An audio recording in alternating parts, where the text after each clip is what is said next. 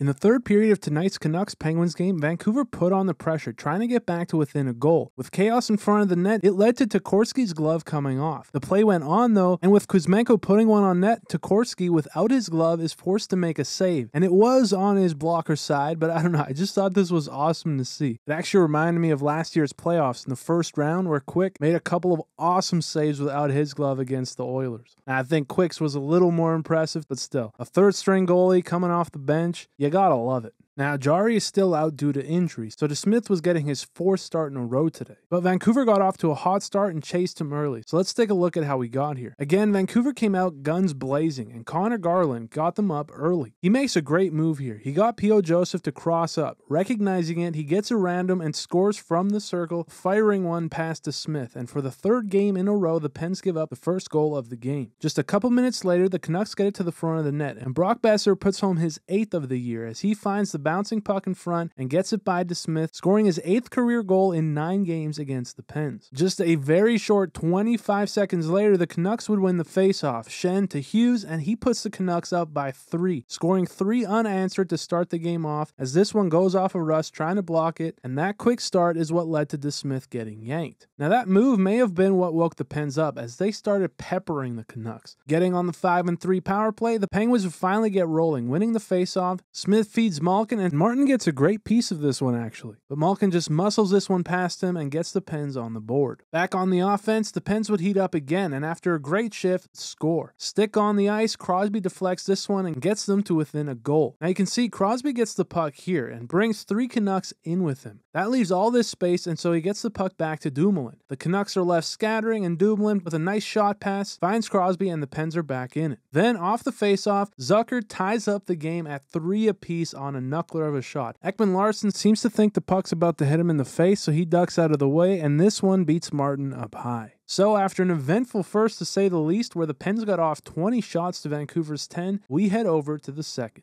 So nearing the midway point of the game, on the 4-4, Gino gets his 2nd of the night on a beauty of a goal. Malkin steals the puck here, drops it for Zucker, and on a great feed back to him, Malkin and Zucker pair up on a nice one to get the Pens up for the first time in the game. Later on, again on the power play, Raquel picks up a crazy rebound here and scores the Pens' 5th unanswered. Malkin from the point actually hits Raquel, and Spencer just has no idea where it ends up, leaving Raquel with a wide open net. That was it for the second, so over to the third we go. The Canucks put it on, trying to get back into the game, and that's where we get back to the opening clip of this one. Again, this was just kind of awesome to see. It's great to see the unwillingness to give up on a play here. The Canucks pressured hard, and a shot from Ekman-Larsson leads to an insane bounce, and Dermott just barely scores as Tokarski almost pulls off a fantastic save here, but it gets across the goal line, and the Canucks are back to within 1. Vancouver would then go on to pull Martin and put on some good pressure late, but the Pens are able to hold off and take this one in a crazy game, winning 5-4. Now, just a quick note, Vancouver is the leading team in regards to allowing 5+ goals per game, and this is their 18th game to do so in a 40-game start to the season.